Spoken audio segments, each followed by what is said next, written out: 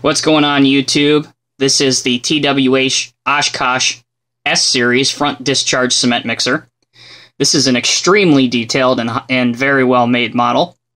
As I mentioned before, it is in 1/50th scale.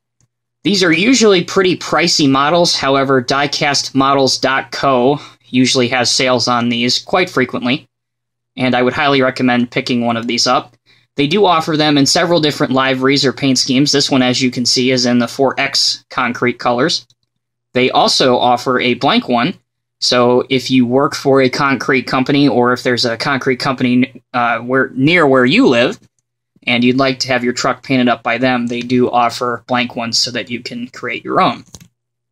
One of the coolest things about this model, aside from all of the different functions that it offers, is just the level of detail, including the chute wash hose, which you can see there hanging from the mirror, the warning labels, the fact that these axles right here, sorry about my hand blocking most of them, go up and down, so when your truck is empty, it will look the part.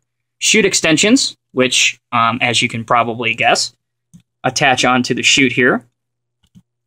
This does swing and has a nice range of motion. You do have some steering, although it's not as great as I would like to see, but it's good enough for government work, if you will. The box is presented in a very professional manner with pictures of the real machine, and also inside is a reprint of the real machine's brochure.